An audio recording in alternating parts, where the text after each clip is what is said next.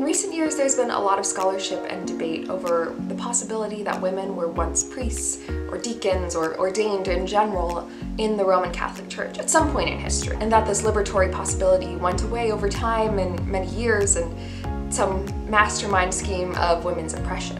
And it's got a lot of pathos to it. I mean, to look at it through a Foucauldian lens, we want to believe that there was this time where women were much freer in the Catholic Church, where they had this great leadership opportunity. Why? Because we want to see if there's something that we can go back to. Is there something to fight for within the modern Catholic Church? Is it redeemable at all? And is there anything in the language of tradition, which the Roman Catholic Church speaks fluently, that we can grab onto and try to cause a resurgence of? I'll admit, these are the reasons that I started investigating this issue.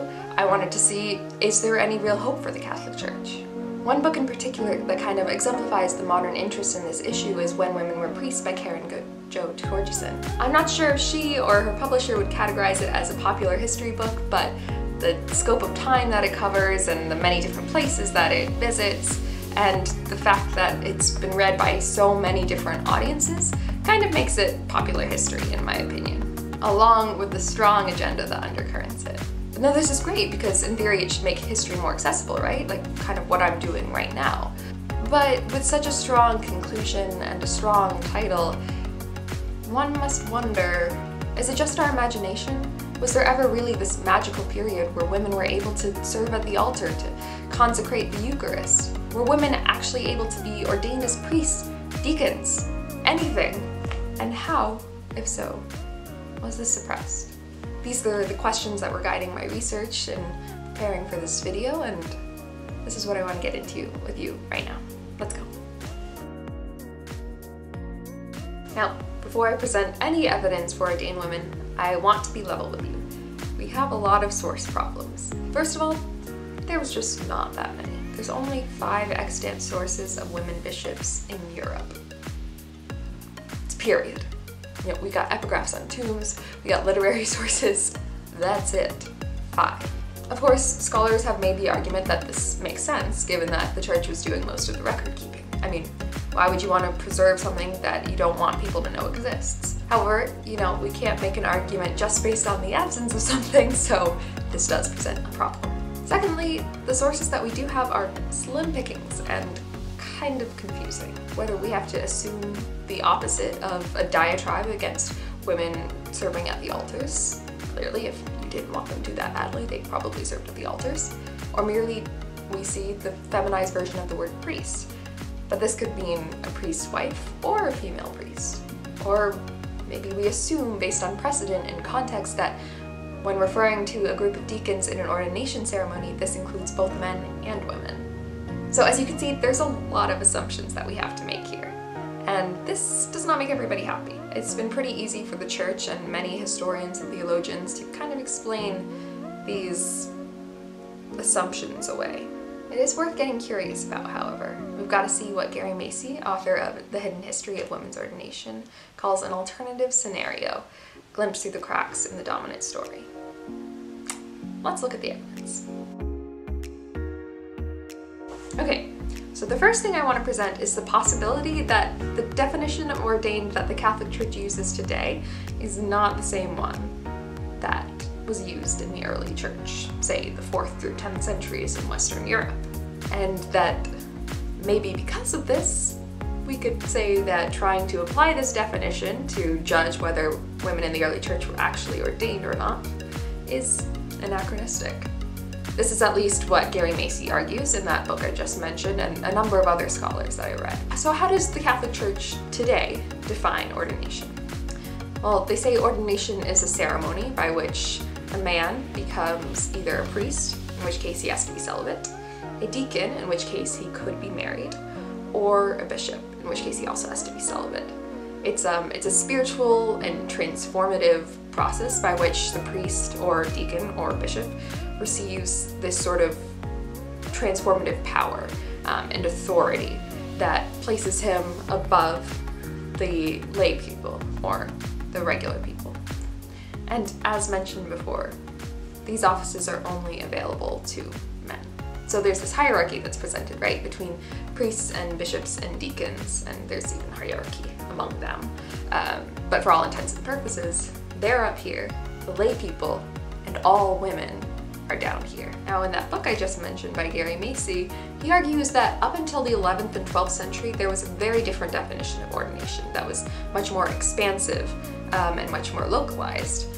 He argues that it was a ceremony by which an individual would be appointed to some sort of ministry or ordo would be the term in Latin, within a specific church community. So it wasn't translatable necessarily among different churches, and it wasn't the bestowal of some mystical power, and it wasn't relegated only to priests or only to men. So this is a very different image of the church that we're looking at here, which is something that will be important as we go along. Now, under this, there were quite a few leadership roles that women were able to have in the early church that were considered just as ordained as any that men would have. You had widows, you had virgins, you had abbesses, and you also had, or there is evidence for, deaconesses, priestesses, and female bishops. However, the first few are beyond the intent of this particular essay, so we're just going to be looking at the ones that had male counterparts. Okay, but we still have to see whether or not this older definition of ordination applied to women. If not, then maybe the Catholic Church was right all along. So, first off, let's look at ordos and ordination rites. As stated before, ordos were different ministries in the church that you could be appointed to, and there were a lot more of them than there are today. And many medieval scholars kept books of lists of ordos and ordination rites that we can still look at today. Women's orders would often appear right alongside men's, and sometimes different words were used, like consecrate or blessing or the making of a monk or a nun, but these were used pretty interchangeably and all seem to signify the same thing, ordination.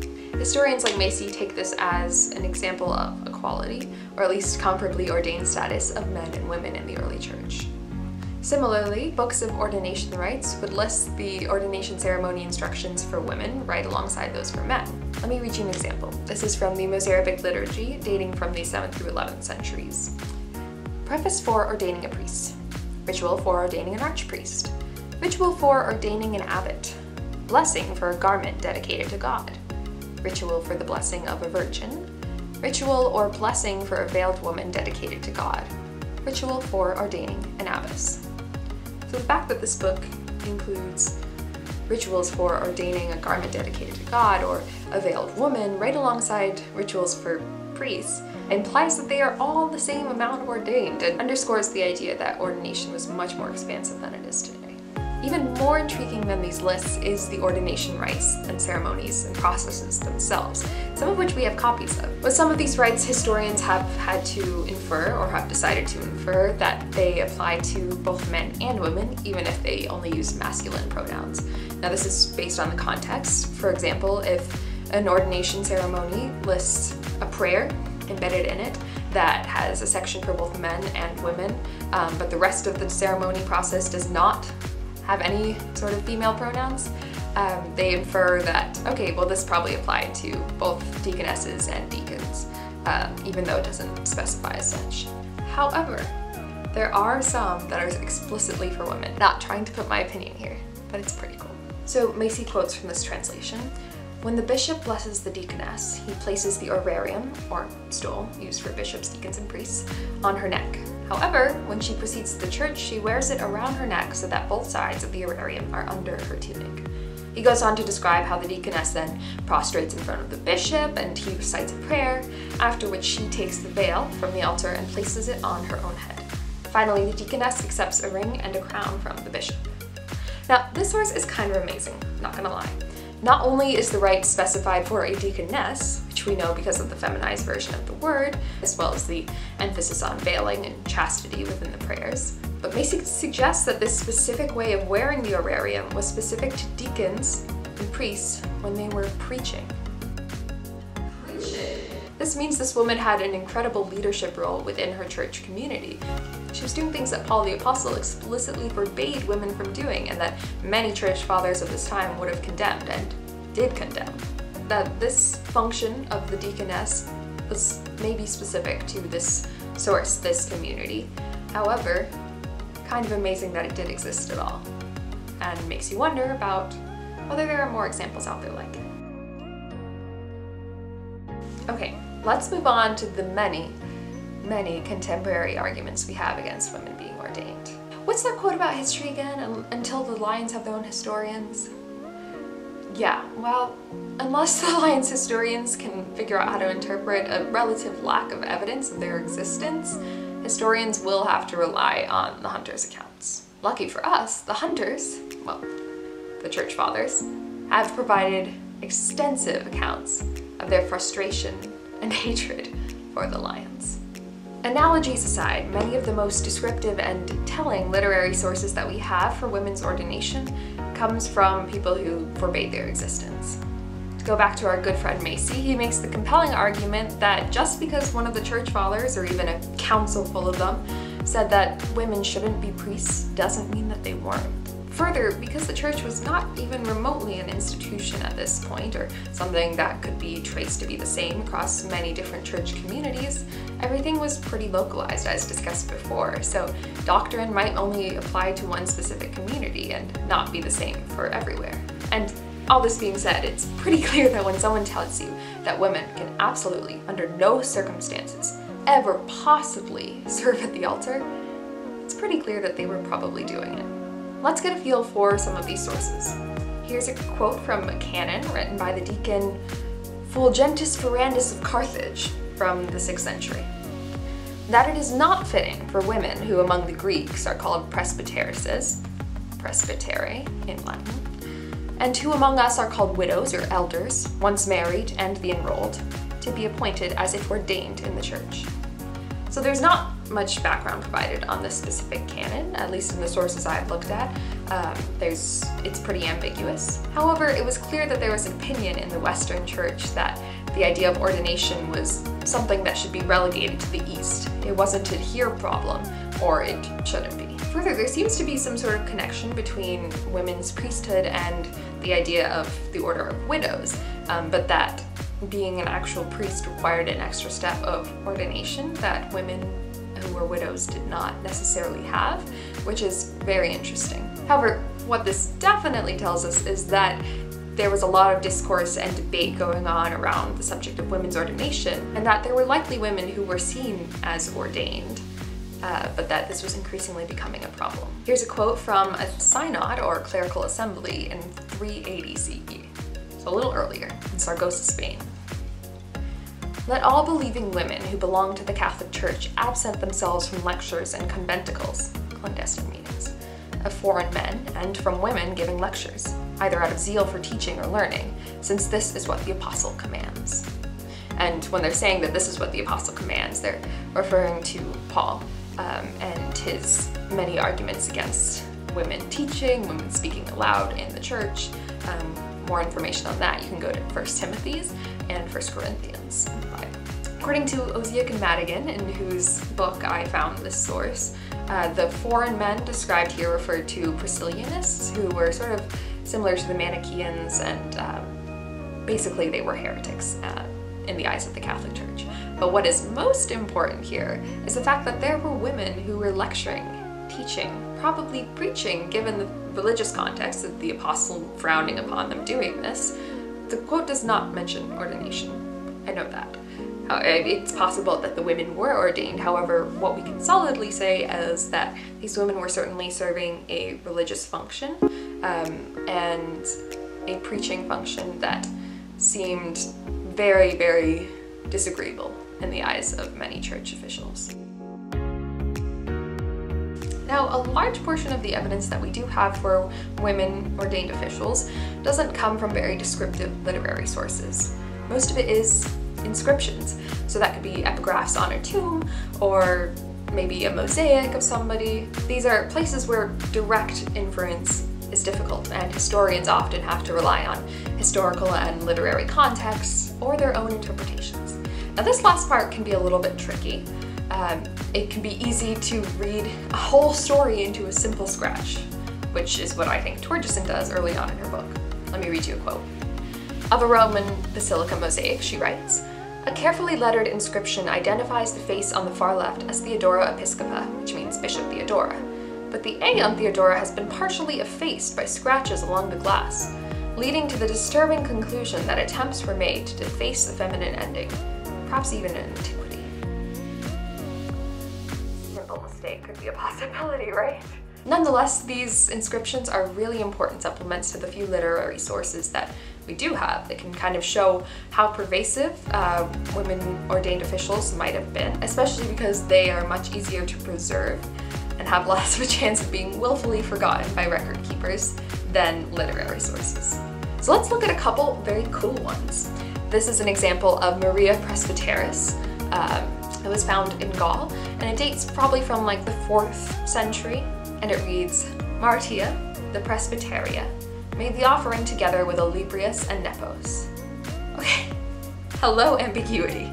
Not only did historians have to decide that the word used here, presbyteria instead of presbytera, was actually a noun and not referring to the offering itself, but they also interpreted this offering, done by presbyteris, as some sort of consecration of the Eucharist during the Mass, which is one of the most important tasks of a priest today that distinguishes him from lay people. And they didn't just make this up. You know, they cross-referenced it with letters of councils that came up during this time period and relevant to this location, looked at the use of presbyteria as a title in this time. Of course, we can't know for certain, but it's pretty strong evidence. Let's look at another example, the example of Anna the deaconess, or deacon. Up for debate. This is a 6th century engraving on a Roman votive. By the gift of God and of the blessed Apostle Paul, Domitius, the deacon and controller of the moneys of the Holy Apostolic and Papal Chair, together with Anna the deaconess, his sister, offered this vow to the blessed Paul. Okay, so the ambiguous nature of this inscription may not be immediately clear. But let me tell you, both Domitius's and Anna's titles are abbreviated to the 4-letter word diac. So there's no feminine or masculine ending or really any ending to the word. Anna could be a deacon or a deaconess.